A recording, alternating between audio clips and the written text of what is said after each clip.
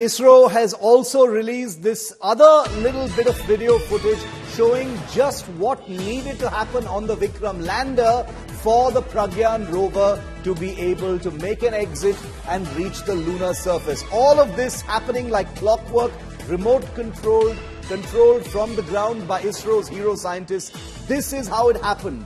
It was basically like a trapdoor, a two-segment trapdoor that needed to fold open and act like a ramp on the surface of the moon before the Pragyaan could then roll out. Mechanical engineering marvel controlled from thousands and thousands and thousands of miles away on Earth in a control station in Bengaluru. That's where all this magic of science and engineering is taking place. So you've seen the video of the Pragyaan rover rolling down that ramp, and here's a video of how that ramp was actually deployed. I want to bring in India Today's Sagai Raj, who's with us live from Bengaluru. He's been at the ISRO ever since the landing. India Today's Akshita was also there on that historic night. She also joins us. Akshita, quickly to you first. Lovely images of that door opening, allowing little Pragyaan to get to where it's been dying to go, to the moon surface.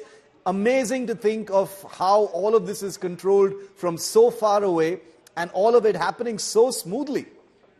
Very, very true, Shiv. And those images that we've got right now, I know we've all been waiting for it.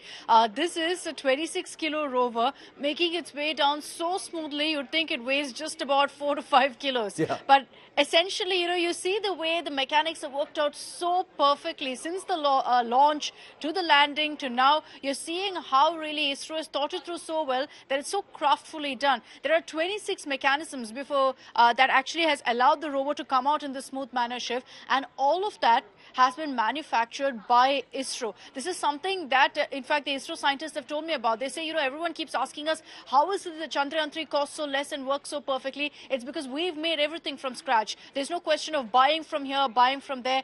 Everything is done by us. So those 26 mechanisms, including the fact that it's going down that particular ramp that's put out by Vikram with those wheels, and then you've got it pushing through, going right down to the surface, all of that is made by ISRO. It's an amazing feat. I know it doesn't look like much when you see that and you're just seeing some device rolling down, but imagine how much effort is really taken for this to be such a roaring success, Shiv. It's incredible. And, the engineering that's gone into it, it's a little dinky little thing. 26 kilos, 6 wheels, a tiny little soapbox kind of thing. It reminds me of the movie WALL-E, actually. The fact that it's going to be doing some really incredible things that go way beyond how cute it is just how fascinating the story of the Pragyaan is. Sagai, you've been speaking to the team at ISRO. You've spoken to the scientists who were part of the specific Pragyaan rover program as well. The 14 days has begun, Sagai. A very little time available to the Chandrayaan 3 program, and it is all systems go, or action stations for the Pragyaan, which over the next few days must do an entire plethora of experiments on the moon surface. Tell us about that. Absolutely. 1 day of lunar is 14 days of the Earth, and that is the reason all the scientists are in full-fledged working and not even giving interviews to all the TV channels. We had approached all the Veeramuthu and Kalpana and everybody. They said that not for next 14 days. We are busy. We are going to check every single thing on the surface of the moon, whether it is soil, water, or whatever is available on the surface of the moon. And talking about this particular rover and lander ship, in 2019, much before the launch of Chandrayaan 2, we were the privileged ones from Bengaluru, where the ISRO had taken to us to a factory where they made this rover and lander. And it was on the Martali Ring Road, and they had shown that how it functioned and what all the experiment which was being done in 2019. Yes, it was quite unfortunate. It was a failure, but the scientist, according to K. Sivan, who said that maybe we might have failed in Chandrayaan 2, but the scientists have never given up. They are robust. They are working hard and they are very rugged. They'll definitely make it successful in Chandrayaan 3, and that's what they have done. And there are several experiments which was being done in the lab, in the factories, when they have manufactured this lander and rover.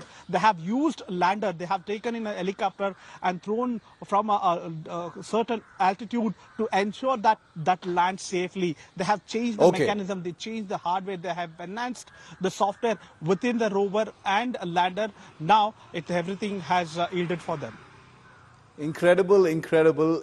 You know, the expectations, the weight of expectations on Pragyaan are high. It's not just Isro that's watching. It's not just Sagai, Akshata and I that are watching. It's the world. Space laboratories, astronomers, astrophysicists everywhere in the world are going to be counting on what baby Pragyaan is going to bring to them. And it's so lovely to think that it's just gone out there. It's alone on the surface. Of course, it has company from Vikram. I, for one, can't wait for Pragyaan to turn its camera around and send us that first picture of the entire Vikram lander on the surface of the moon as well. Akshita and Sagai, keep tracking that. I will come back to you. Thank you so much for that.